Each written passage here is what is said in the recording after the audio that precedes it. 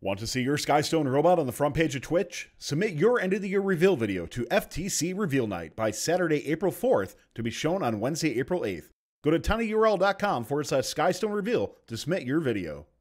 And so moving on to the 15th spot, we have 12-6-11.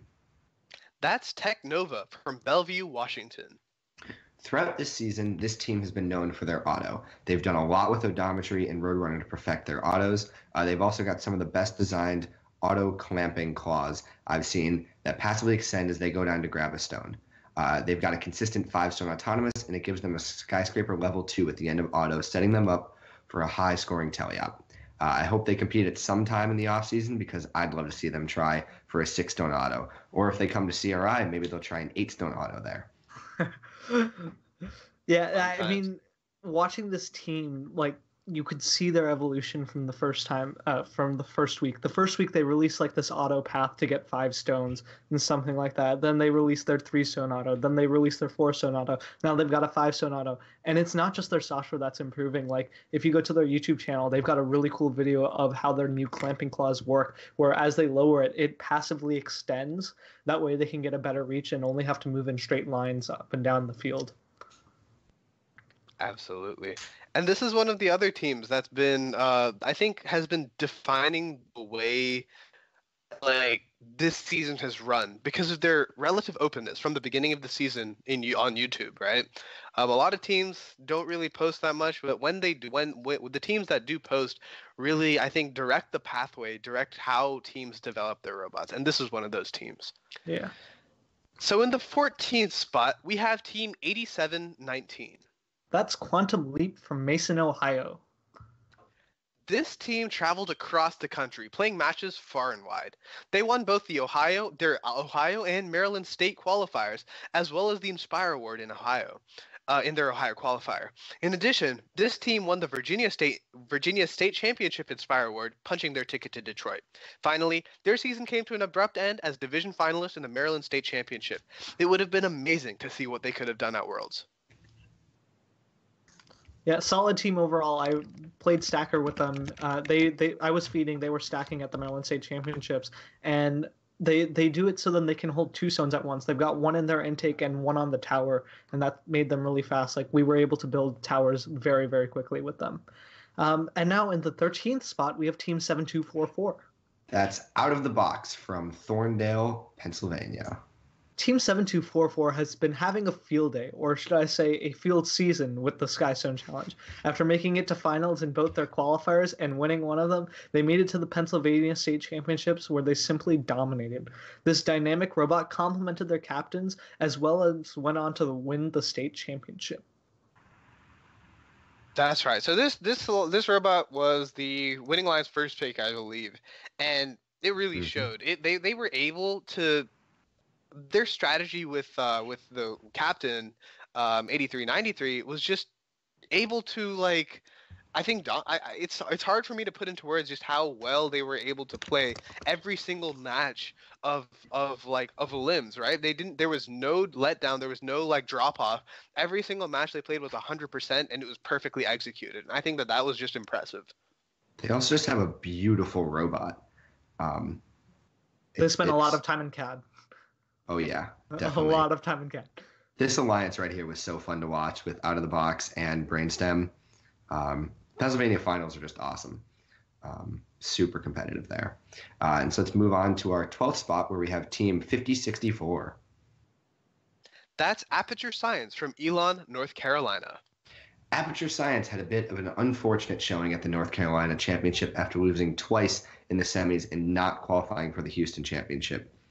But overall, they've been a really great team so far this year, and I'm sure they will do well if they apply for MTI, CRI, or any offseason events.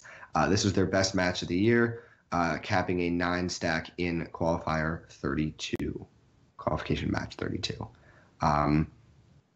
They're always a Clawbot. always a great team amazingly to watch. Strong. Yeah, absolutely. I totally agree with that. But this was another year where they were one of the strong Clawbots, and I think that is super unique and super awesome. Definitely, yeah. So the 11th spot we have, in the 11th spot, we have Team 7357. That's Team Titanium. That's Team Titanium Tech from Lee's Summit, Missouri. Team Titanium Tech is always one of the more unique designs, but always puts up big numbers. This year, they have a horizontal claw that works well in both autonomous and teleop really consistently. Their fast scissor lift mechanism makes them a reliable stacking partner and helped them captain the winning alliance at the Missouri State Championship, where they went almost totally undefeated. Fun fact about them is they were the first team this season to cross 100 OPR. I really wish we could have seen them compete against other really strong robots with their unique claw design at the Houston World Championship. Yeah, Again, overall, they always have like a claw, and they always surprise me with how good it is. They're such good drivers, and their scissor lift was very, very sturdy. Like, I've not seen that good of a scissor lift in a while. So I think overall, such a great team. Mm-hmm. And they're consistently just so powerful. They're consistently so powerful, like starting from the very beginning of the season. I think that that's one of their strategies, and it's so awesome to. It's just really great to see how they just consistently put up such high and efficient numbers. Awesome. Before we get into the top 10, Tyler, could you please tell us how people can enter for our giveaway?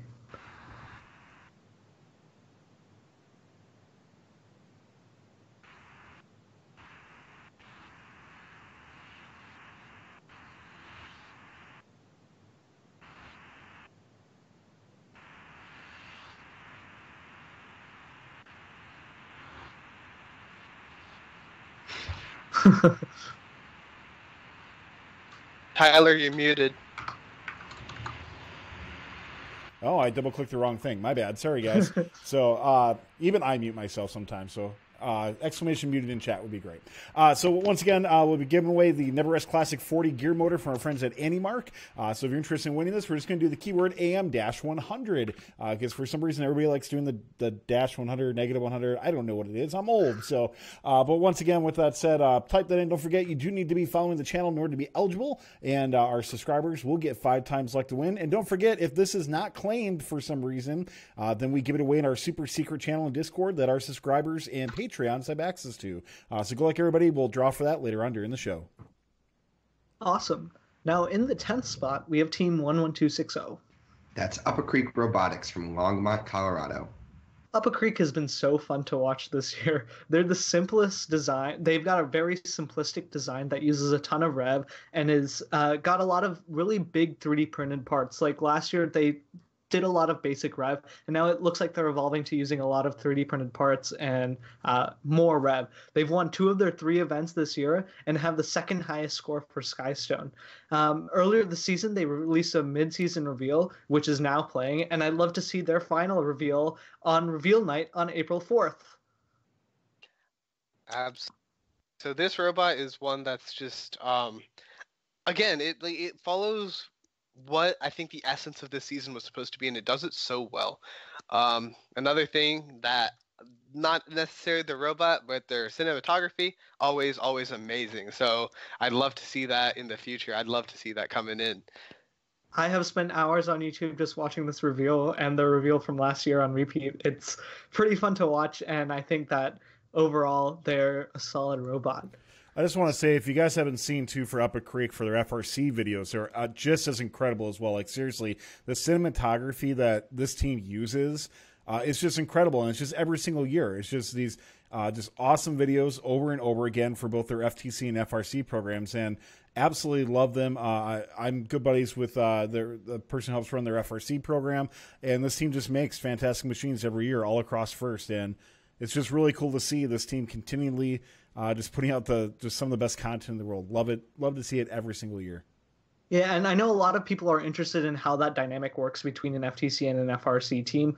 I asked them, so their FTC team operates completely independently. They do their own recruiting and all of that.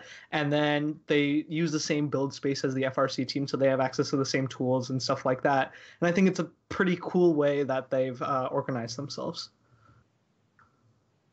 Awesome.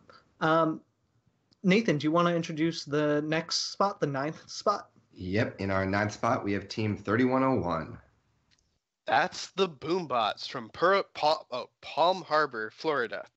As last year's Houston World Champions, Boombots have been looking to keep their title. They currently have the highest teleop OPR in the South and have done 12 caps at their Florida State Championship. They just have an extremely quick and efficient stacking system and have been a powerhouse this season, being the first to stack 11 in competitions and having the 12th highest OPR this season. Overall, solid team. They're on fire. Yeah, honestly. Great team. It's been amazing to see this team since I believe 2018 was the first I've really seen them on a national stage, and they've just been killing it ever since. Just the ability to analyze the game every single year and develop a machine. Last year theirs was really unconventional, but it worked. It won champs for them, and this year it's something that's very efficient and extremely fast. Definitely, yeah. So now in the 8th spot, we have Team 8393. That's the giant diencephalic brainstem robotics team from Baden, Pennsylvania. Another Pennsylvania powerhouse, Team 8393, has maintained their position as one of the best teams in the world for another season. This year, their lightning-quick drivetrain, 4-stone auto, and dynamic playing capabilities made them the winning alliance captain of their qualifier and the Pennsylvania State Championship. It's a shame we won't see their high level of play at Worlds, but never fear. They are applying to MTI and are working on making their 5-stone, you heard me right, 5-stone auto consistent, with the possibility of 6. This team will surely turn heads wherever they go. Brainstem has always been a force to be reckoned with. And they're just showing this season that they're doing it again, and they're super competitive and super successful. Yeah. I know we were talking about this earlier. This finals was so electric to watch with Brainstem and up and out of the box on the same alliance. Absolutely. Once again, playing their best game for literally every match is what I believe is it's so underrated. Don't get me wrong. People listening might be like, what does that mean? Of course you have to play your best game to win. But having literally flawless to almost flawless games every single match of a competition, I think that's just something that's super impressive, and I think it comes with the experience that this team has, being on the world stage every single year, in recent history, being at such a high stage at Worlds every single year. I think that's what really gets them to that point. Yep. And in the 7th spot, we have Team 8644. That's the Brainstormers from Lexington, Massachusetts.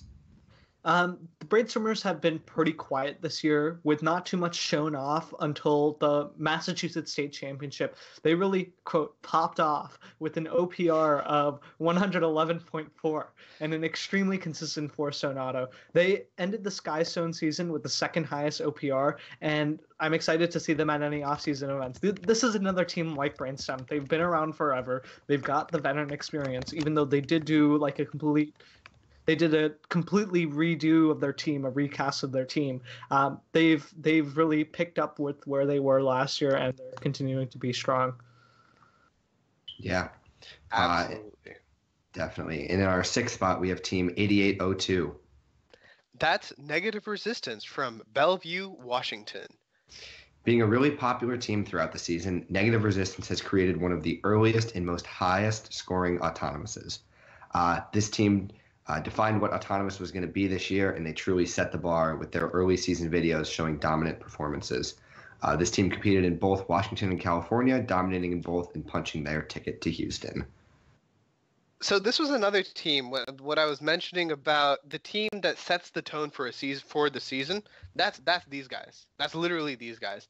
Just their ability to put out such high and put out such consistent shows before anyone else, right? Just being the first one to it is what I think really proved their dominance. Yeah, definitely. Thanks for watching. If you want more fun content, be sure to subscribe and ring the bell to be notified about our latest videos. You can also directly help support Fun by visiting our Patreon at patreon.com/firstupdatesnow or by subscribing at twitch.tv/firstupdatesnow. Thanks to all of our co-executive producers on Patreon and Tier 2 Plus subscribers on Twitch, keeping Fun loud, live, and independent.